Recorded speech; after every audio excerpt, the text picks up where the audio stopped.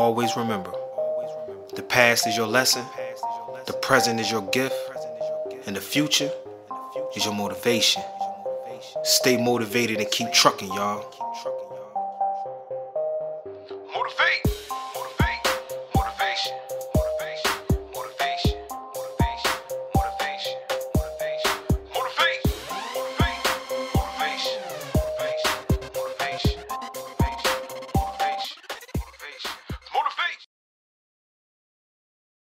What's up, YouTube? Welcome back to the channel. Today I got another great video for you. Today we got the queen of the operation, Jessica, doing an interview with one of our well-known paid promoters, Arnold Dispatch. All right, guys, a lot of people ask about them, want to know what they're about, and today we're going to answer that question. Okay, so stay tuned. Make sure you're hitting that like and subscribe button, and stay for the whole video. You're gonna get a lot of valuable information and stuff in here that even I didn't know about. So for all y'all newcomers coming in the game, make sure you get your pen and paper and you write down this important information. And without further ado, let's get right to it.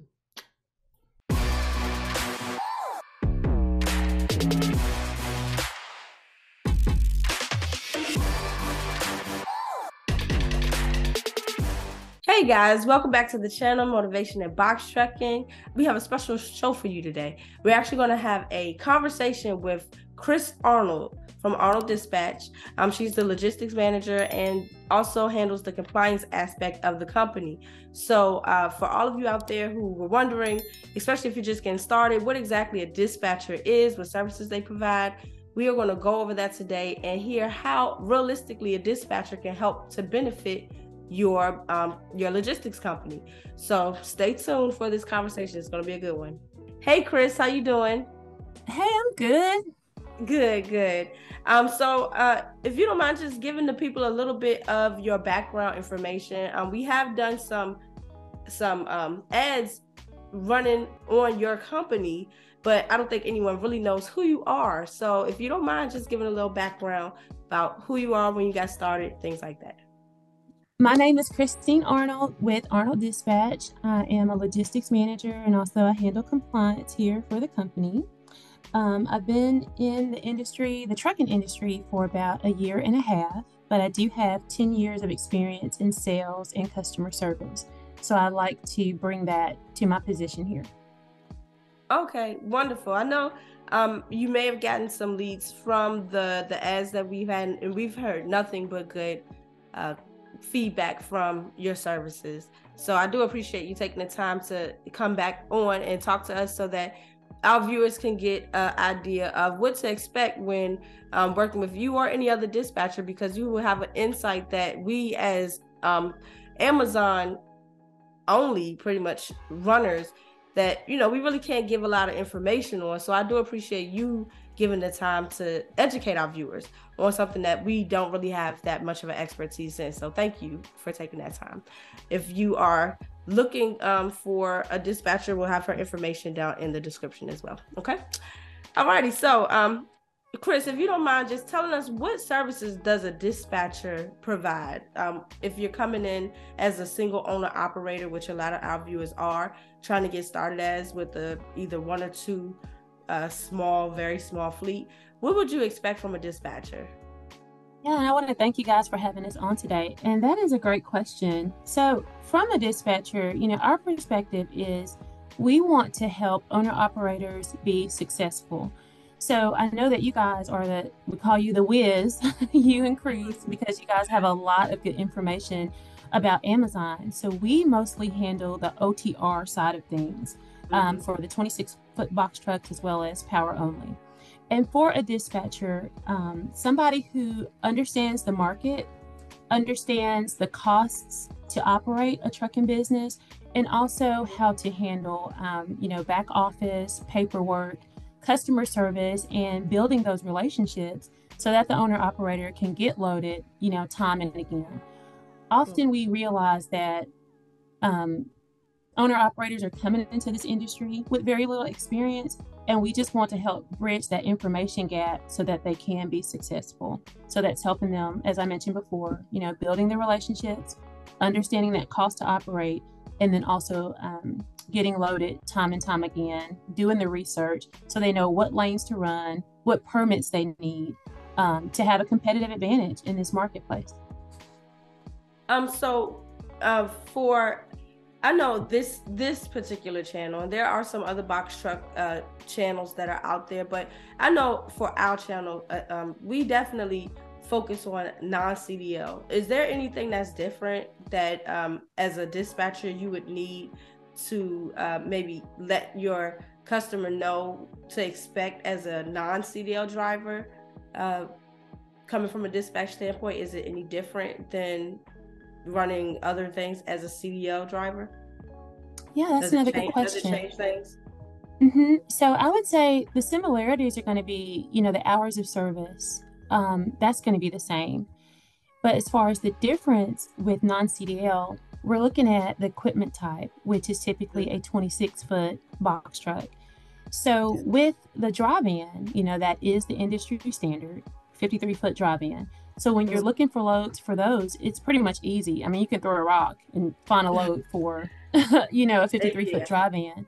But the issue is when you're talking about a box truck, where looking for those loads is probably 100 miles, in between a load, anywhere from 60 to 100.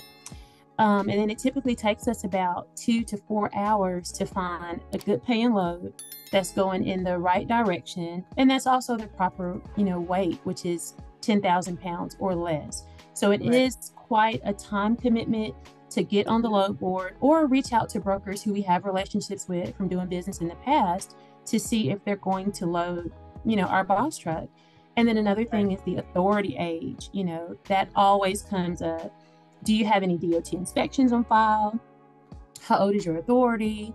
Do you have a HUT permit so that you're able to go up into New York, places like that? Do you have TSA clearance or TWIC card? So these are some of the benefit that we try to encourage our owner operators to get those credentials so that they have a better chance to get loaded. But also we do have CDL box truck drivers who just didn't want to drive a semi, and they're able to make pretty good money in their 26-foot box truck. So there's opportunities out there. And because when we started, we actually did OTR, and I did find that as a single owner operator, it was a lot different than what I thought it was going to be to receive loads. I was thinking, especially when we first started, that it was going to be plenty of loads out there. When you sign up for your factoring company, they connect you with a dispatcher and things like that. And we were told and sold a dream that I didn't feel came to fruition as a single owner operator with a non-CDL box truck. Can you give maybe some realistic insight as to maybe how often you might find loads for a owner operator that's a non-CDL 26-foot box truck, or something to look out for when looking for a dispatch company, so that you don't fall for someone kind of just wasting your time? What are some realistic expectations from that dispatch company? Yeah, a realistic expectation would be, right now, because we have tools that help us analyze, the markets to look at what a drive-in, is getting on the market. Typically speaking, a 26-foot box truck is not going to be paid the same as a drive-in. And sometimes that's a hard pill to swallow, because they're like, hey, Chris, I'm Doc Height, I take diesel fuel, I can carry this load. But I'm like, you have to remember, a drive-in can carry 48,000 pounds. You can carry 10. So why would anybody pay you, the same exact dollar amount per mile for the load? Now, sometimes I know people are doing partials and things like that where you can kind of make it up. But if you're just somebody who wants to do one pick, one drop, you're really looking at about anywhere from $1.50 to $1.70 on average. So that's why we try to say, learn your cost to operate, slash or eliminate all the unnecessary expenses. So that way you're not putting unnecessary pressure on the dispatcher or even yourself for finding a load. Because what we've seen is, there are loads on the board, right? 10 miles, and they might be paying, $200. So yes, you made $20 a mile on that particular load. But how much does it cost you each month and each week to run your business? Even if you did that 4 times, that's only like $800. Is that enough to keep you in business? Probably not. While the person who is doing $1.70, running their 2,500 miles, they brought in $3,000, $4,000, $5,000 for the week. So we just try to take a different approach, that the only way in this business really when you're OTR is to turn the miles. Like there's no other way. There's a direct relationship as far as the amount of miles that you're turning and the money that you're going to be able to earn. So that's one of the big hurdles that we have when we get new people to sign on. And then there's challenges being a new authority.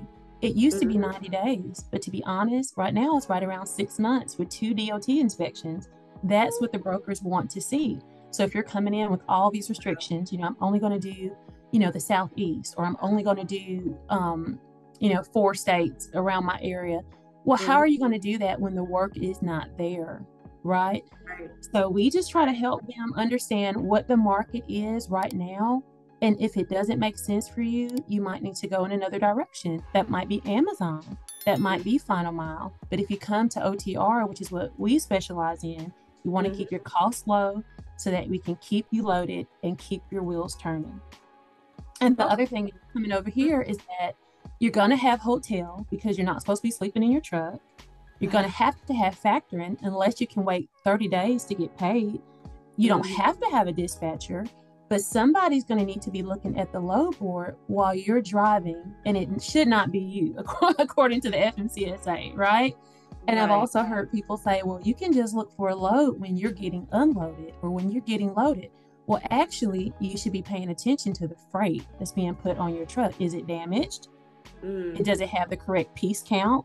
Did you get the correct signatures on the bills of lading? So you don't need to be distracted as an owner-operator at any point, during your job. That's why you need to hire a dispatcher or allow us to train someone in your life, whether that's your wife, your girlfriend, your business partner, somebody else who can keep their eyes on the load board, because you just never know when that load that you need will pop up. And it might not be when you're able to take a break. It might have been 2 hours ago while you were on the road. Right.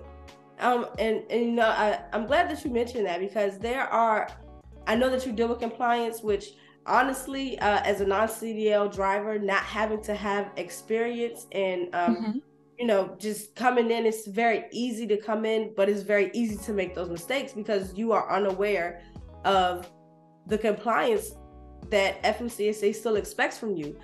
Even though it's not which honestly, is dangerous. And that's probably why, since now it's been flooded with non-CDL drivers coming in to this industry and being sold all these dreams by the, social media influencers about how this actually works. And they're telling people illegal information. It's oftentimes to sell something to them, a course, a mentorship or something like that, which is, when they come to you, someone who's actually going to give them work, it falls apart because the things that they are expecting to do, you'll see a box trucker saying that they can sleep in their truck when they don't have a sleeper. You see them running up and down the highway, saying that they're getting all of this money, OTR, but hours of service is barely ever mentioned. So, I'm glad that you mentioned that, because unfortunately, those are things that will put you out of business as well, beyond not making money. But, those violations will ruin your entire company, everything that you worked hard for. So, if you are hearing this, viewers, please reach out, know what those compliances are, even if you don't necessarily need the dispatching aspect of it. If you just want to go over compliance, that's something that Arnold Dispatch is able to sit down with you and make sure that you understand. And can you also just quickly talk about the self-dispatching course that you have, because that's one thing that we often promoted in our previous videos and on Instagram, the self-dispatching course. Absolutely. I just want to touch on hours of service briefly. So according to the FMCSA, there's a 14-hour shift. 11 of those hours can be spent driving, okay? And then after 8 hours, it's mandatory that the driver takes a 30-minute break. Okay. So the number one violation that we have seen is somehow the owner operators are splitting their time and they're going into something called sleeper berth. And I'm like, if you don't have the FMCSA approved sleeper berth, you should not be changing your duty status to sleeper berth. So we have seen that a lot. Another thing is personal conveyance, misusing personal conveyance. If you are doing anything to further your business or pick up a load, drop off a load, get closer to the pickup or drop off point, you should not be in personal conveyance. A third violation that we've seen is also not having the proper identification on the side of the truck. So that's like the company name, the decals. So these are the just basic things that we want them to have. And then also their paper logs, having to have 8 days worth of paper logs. In case that ELD ever malfunctions, you're not going to be able to blame it on, whoever your ELD provider is, because as the owner operator, you are charged with the responsibility of knowing everything about your business. If you're ever pulled over by a safety official, it's just you and him on the side of the road and everything has to be correct. So those are some of the top violations that we've seen. And we just try to help the owner operators prevent them from making those mistakes. And now, as far as the self-dispatch training, so it's the basic training of teaching them how to use the load board, how to search, how to calculate the rates so that they're not overbidding, and how to build the relationships with the brokers. Because the ultimate goal is to get the broker to reach out to you before they post their loads on the load board. But a lot of that has to do with the way that you handled the load. Did you pick it up on time? Did you deliver on time? Were you communicating properly? Did you have a positive attitude? Did you present yourself professionally when you arrived on site? So all of that, makes a difference as to if a broker is going to call you back or not. Right. So that's what we try to go over. Because and I wanted to say this, it's our position that if your cost per mile, when you've done your math, is over $1.70, you really cannot afford a dispatcher. And I know I might ruffle some feathers with that, because obviously we work off of commission, but we're not going to have someone bleeding money just so we can get paid until you go out of business. That's not how we do business. So we try to sit down with you, go through those costs, and if it makes sense for you to have somebody in your family to self-dispatch, then that's what you need to do. And then when you're able to build your cash flow, then you can say, okay, now we're ready to contract with a dispatcher. But before then, it doesn't make sense. And the other benefit of self-dispatch is they start to learn how the industry works, where instead of just applying unnecessary pressure, like, no, I need $2, I'm not moving my truck. This market is paying $1.50. There's no amount of negotiation that I can do to make a broker pay you $2 for a lane that's paying $1.50, Yep.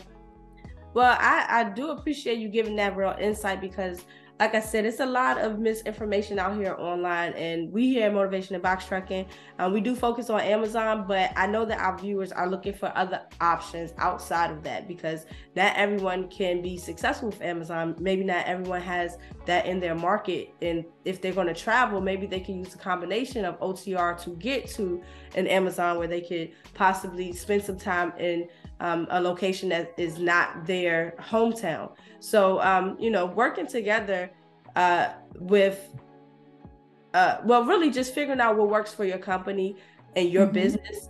And just quickly, because we only have a few minutes left, I did want to touch on something that we had a conversation about that may ruffle feathers as well. But that's what we do over here at Motivation and Box Trucking. We ruffle those feathers. So what we're touching on is the I'm a boss aspect. I don't want to be an employee, and I don't want anyone to tell me what to do. That's usually what the main complaint with Amazon is, that they treat you like an employee. Do you have some insight, or maybe like a story or something that could touch on that from the dispatcher side as well, and what to tell the owner operators to realistically expect? Absolutely. And I'm glad you brought that up. So we always congratulate the owner operators who have, struck out to do things on their own. It's commendable. We respect that. However, the old school way of getting clients, before social media and all that, it had to be boots on the ground, where you were out there knocking on the doors at the shipping and receiving yards, introducing yourself. Hey, my name is Tom Jones. I have a truck.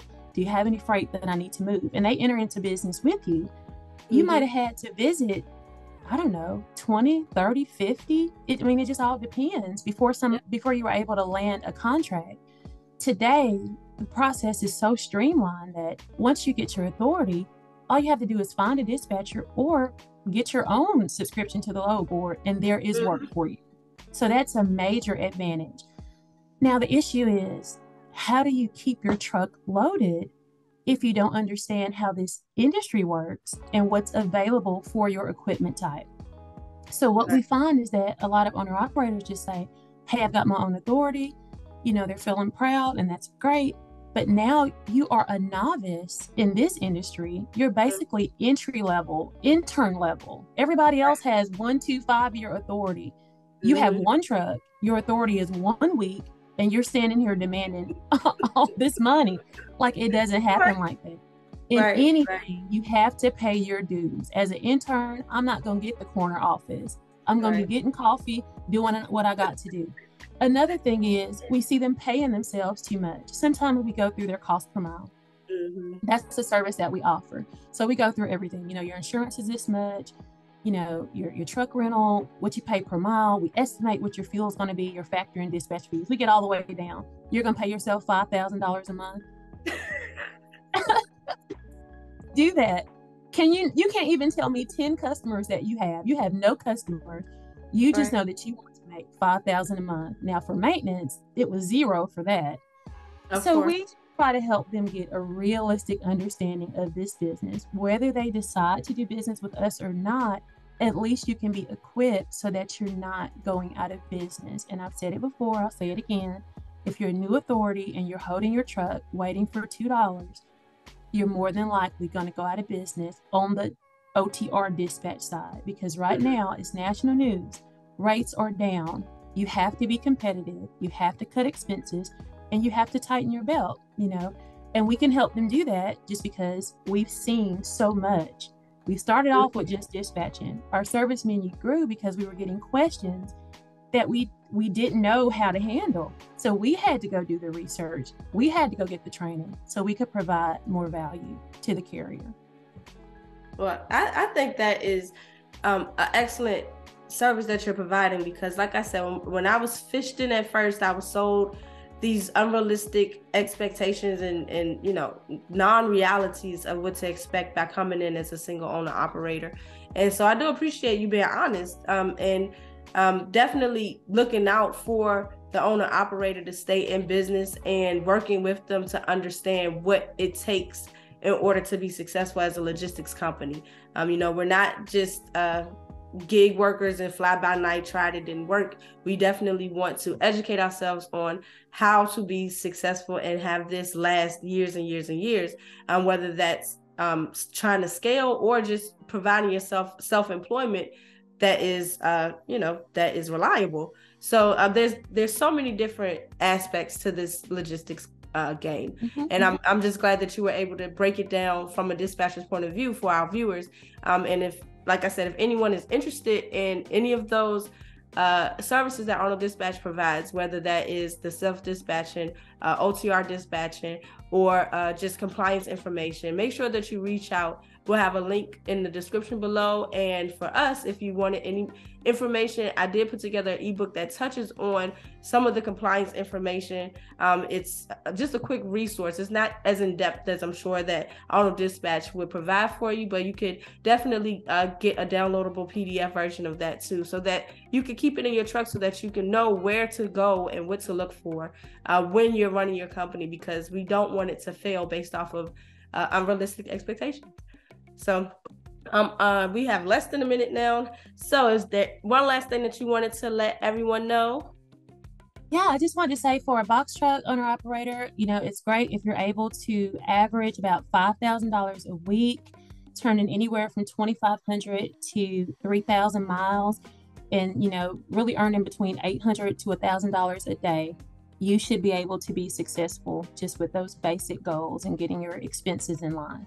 And I want to thank you guys for having us on. We really appreciate what you're doing for the box truck community. Lots of good information. We appreciate the partnership.